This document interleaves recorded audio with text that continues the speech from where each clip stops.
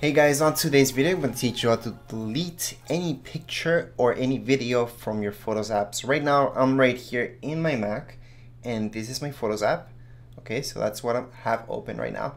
And I clicked on the very first option where it says Photos. So this is the latest OS, by the way, so we're good to go.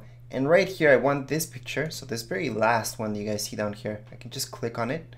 If you guys right click on it, you guys do have several options right here. So you do have the very last one where it says delete one photo, or I can select many of them. So I can just drag and select all these, for example, or I can select this one, hold shift on my keyboard, then click on any other one of these and it's gonna select all these. So there's various ways to do this. If you guys want to select them all, you guys can always do Command A on your keyboard and that's gonna select all of them. Okay, so that's the shortcut, Command A. Alright, so that's how you guys can select. Once you guys do that, you can always right click and do delete, or you guys can press Command Delete on your keyboard again, and that's gonna get rid of that picture. So if I press Command Delete, that's what I usually do. I usually use my keyboard a lot because it's just faster. Something you guys have to get used to. So once that's deleted, you're good to go. So that's a picture, for example. Now if I have videos, so right here, videos, let's just click on there and let's see what videos we can delete. So we got these videos right here, and let's say I want to get rid of this last one. So right here, I can right click again and just put delete one video, or Command Delete, and it's gonna delete it. So what happens with these deleted videos and pictures?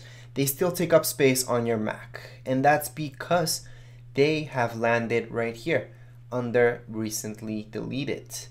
So if you guys don't want those pictures to take up space on your Mac anymore, all right, and to permanently delete them, you guys do have to empty this out.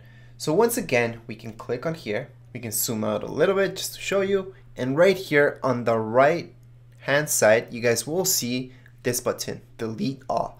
So we can select that and delete all of them, and then you guys won't be able to recover them. Or what we can do is just select one of them and put delete one item, okay? Or you guys can recover them. So you do have those two options just in case you guys didn't really want to delete that. You guys can always recover it or just permanently delete it. So in this case, what I'm gonna do is just select this, for example, and I'm gonna delete one. And that's gonna empty it out again. So right here, we're gonna get this message and it's gonna let us know if we want to do this. So we're gonna click OK and it's gone forever. Okay, so we can click on this one as well, delete, and there we go. Or, like I told you guys can delete them all. So I'm not gonna delete them all just yet, but that's an option that you guys can do. Anyways, that's it for this video tutorial. If you guys have any questions, comments, you guys can write them down here in the comments area. Don't forget to subscribe and rate. Thank you.